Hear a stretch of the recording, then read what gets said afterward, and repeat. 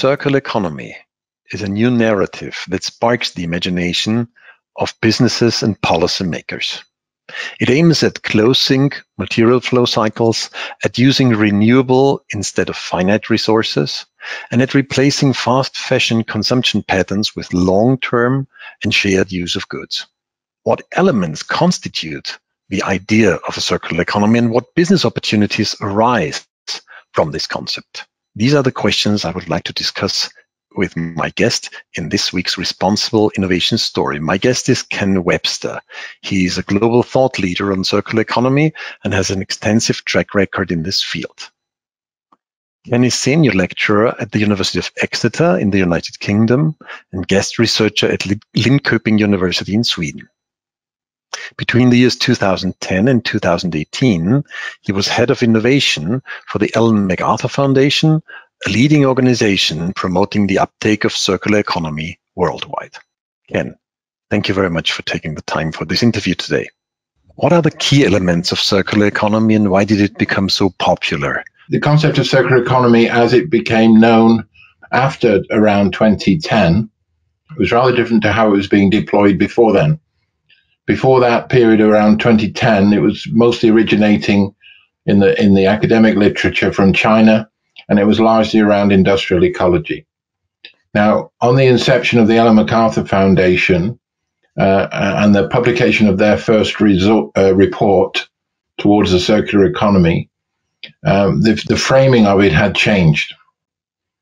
And that was a deliberate exercise in framing and narrative. The aiming of the framing and narrative was to make sure it had impact with business and civil society at the policy level. I decided that the framework we should use would use the living systems metaphor. That means that it was essentially designed to fit with existing perceptions of how the economy works, but it fixes something. In this case, it fixes the material cycle as an economic and business opportunity first, which would spin off social and environmental benefits. It was not designed to be sustainability, because sustainability had a rather different framing. I claim that framing was more around responsibility, individual and social responsibility. It often used a lot of guilt, and it often looked like the way to get it would be to regulate industry. So I rejected all of that as not very useful if you want a framework that would catch fire. We were working on an eco-modernist agenda which went beyond waste management. It was about product design, delivering products as service, extended product use, refurbishment, remanufacture. And at the edge of this, there is recycling and waste management. There's no money to be made on the outer loops compared to the way money could be made on the inner loops. And in terms of resource using, recycling is really a linear economy that's bent back. If you have to do recycling, fine, but you've lost most of your potential for value added before you do that. It was a fairly well thought out campaign by an NGO who also had the advantage of a particular set of circumstances, which were that post the 2008 crash, most governments were very keen to get jobs and growth going in some way.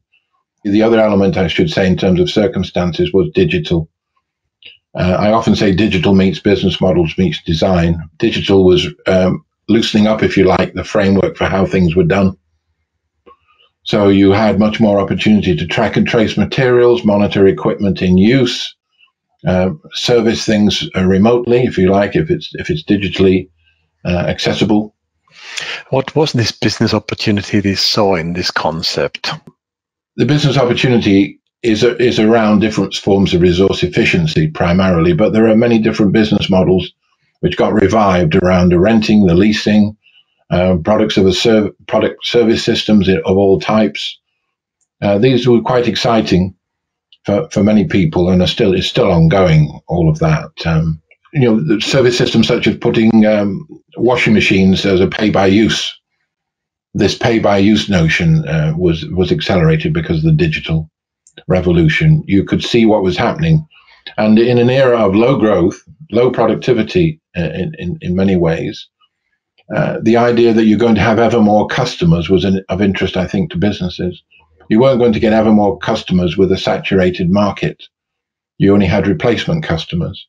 So tying customers into a business model which meant more loyalty to a particular firm is and will be of increasing interest to businesses, because you're not going to be selling more, but you might be able to tie a customer into subscription services, to longer contracts. So all of these things are much more possible with the digital regime, and to get away from the idea that you have to keep selling more, which is going to be increasingly difficult. In which sectors do you see the highest potential for big steps forward towards circularity? The heavy equipment, locomotives, infrastructure, trains, planes, manufacturing equipment, and so on, capital goods like that. Because it's really quite, they've been doing it for a long time anyway, but they can extend the product life of these things, refurbish, repair, monitor it as it goes. That's been a traditional one, and I think there's a lot in it to that. I'll flip to say that the area that is no use at all is short cycle, valueless goods. A lot of effort's been put into plastics. It's mostly, in my view, misguided. The question they don't ask is, well, some of them do, but is this the right material for this purpose? So the big areas are around machinery, also in various things like housing as a service. It's all as a service stuff. That's very interesting, particularly to asset owners. It's probably in clothing as a service. That's picking up, though a lot of clothing is too low value to make sense of that one. But it's the larger equipment. Plus, on the biological side, it's regenerative agriculture. You need to be able to rebuild soils and take carbon in anyway. So let's get on with regenerative agriculture, where the benefits are fairly easy to see. Are there any limitations? Well, the limitations, of course, are the system conditions in which businesses are operating. It's very hard to make the case for refurbishing, applying human activity to products and components to extend product life, when, for instance, the energy costs are really, really low. Energy costs don't even meet the real cost, let alone the real business cost, let alone the externalities. So a lot of the primary production is subsidized, so that it makes it an unfair market when compared to refurbishment and so on, as particularly when you think that most taxation is on income and consumption, not on resources, not on waste. So the whole setup in terms of the rules of the game are highly skewed against a circular economy. What kind of role does innovation play in the transition towards a circular economy? It's often too much looked at in terms of technology. One of the biggest innovations possible is in ownership. Who owns businesses? Why not more cooperatives? Why not more central enterprises? Why is employee ownership so rare? It's not extinct at all, but why should ownership and control of the business be divorced, as it is with most with companies on the stock exchange? That would be an innovation to move towards much more support or encouragement for different forms of ownership. That's an innovation. Circular economy makes use of the metaphor of biological systems and translates these principles to the economic system, circularity. Are there any other properties of biological systems that we have to consider when we translate these? All living systems operate at many scales. They're fractal in nature, we know that. And there's an interplay between efficiency and resilience. The efficiency element is related to structure and flow. Resilience element is related to exchange and redundancy, if you like. So all of these living systems are in interplay between efficiency and resilience, and that gives you effective systems. So we're chasing effective systems. So they have to work at all scales. Now, that means that there has to be a great deal of diversity. We celebrate diversity in the circular economy because, particularly on the more local and regional levels, a lot of the way in which the economy works is not cookie cutter. It doesn't come out of a box stamped. It has to have its sense of place and use the resources which are available. And It also means, though, that it requires different policy approaches. The general economy is really looking at the structure and flow. It looks at the big flows. And for that, it's about the fewer nodes and connections as possible. So you get the throughput. But these make for brittle systems. It's almost like designing a tree with just one big leaf. It's very efficient, but we know in practice one big leaf makes that tree vulnerable if it's just got one leaf. So we know that, just using that tree analogy a little bit more, that the structure and flow is around the trunk and the main roots. The resilience and exchange, and that's what it's doing, is around the smaller roots and around the thousands of leaves. Now, the resilience is that these can take damage. They can take being blown over, eaten up, or whatever.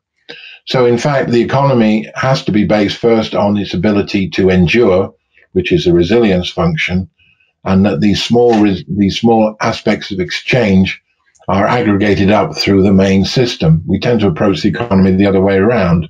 We design policy to suit large flows and not to suit resilience. But for much of the foundational economy, as some people call it, that's built on myriads of very small businesses and medium-sized businesses.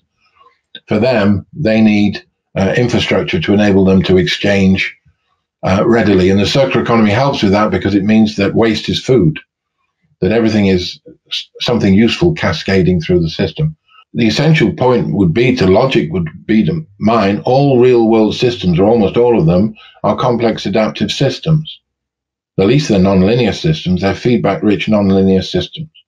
Materials flows represent this, particularly in the biological sphere. But, that's the way the world works. Now, what will your economics look like if you took that seriously? That's the question. It's sort of, can economics get with the program, please? How can we empower our society to design systems? With the financial system, for instance, there are some basic rules to that system which give it the shape it is. It just doesn't emerge out of I don't believe in this micro foundations thing where it's just a bunch of individuals who interact with each other and you get an emergent phenomenon. This idea of the market as a force of nature is a very good misdirection. In my view, it's not a force of nature. It's a constructed framework, and we need a different one, which is much more suited to the needs of the times and the needs of contemporary science, I would argue. But don't forget, that's the role of the heuristic again. Most neoclassical economics and following that neoliberal economics is a short story. It's a narrative about how the world works, not just the economy, but how social relationships should be, that we're ultra competitive, for instance. There's a whole, it's been undone so many times. It's the surprise is it still endures. Now, there's the strength of what a narrative is, as you will know. Narratives endure not because they are right, but because they are useful. As Yuval Harari, interestingly, says that we only get these grand narratives from two sources. One, he says, is religion. And the other one, he says, is from nature. And so, if you like, the neoliberal economy got its idea from, if you like, a very competitive nature. It was an evolutionary struggle, and well, it sounds like it's biological, but you know what I mean. It's very one-sided. We are one-sided, selfish creatures, blah blah. That we're separate. We're not interconnected. We make our own decisions. It was sort of an individualized competitive market, loosely based on living systems, but they don't work that way, if you like. Whereas we're now beginning to say, well, actually, there's competition and cooperation. The systems work this way. They're nested. They're networked. It's about the interactions. They're not individuals with a tight boundary around them. They're more connected.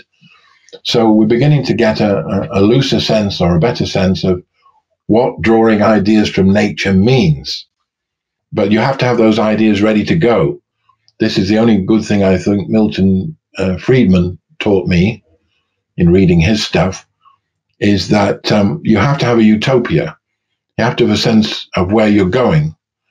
And you have to try out bits of it, because if the circumstances occur that allows it to be done, It's got to be in a form which is able to be picked up by politicians and tried out. It's got to be worked out.